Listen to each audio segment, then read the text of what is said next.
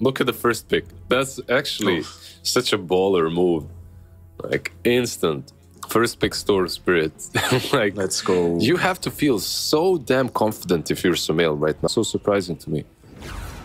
Baboka gets hexed.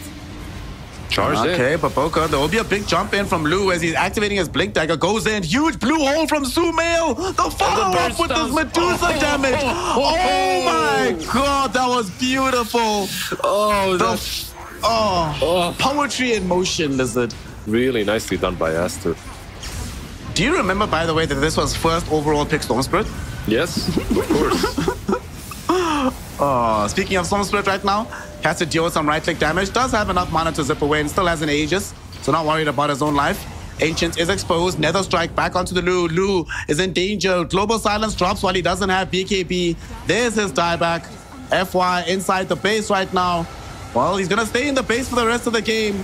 Well, actually, maybe not. They might send him into another realm, another dimension, somewhere that's not on the map of Dota, as they get themselves the 2-0. GG, well played, Team Aster. Man, looking super clean. All smiles for them as well, Lizard.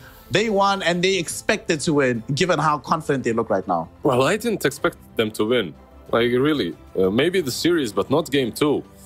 Both of these teams smiling, having fun, like they really enjoyed the game. It's such a nice sight to see.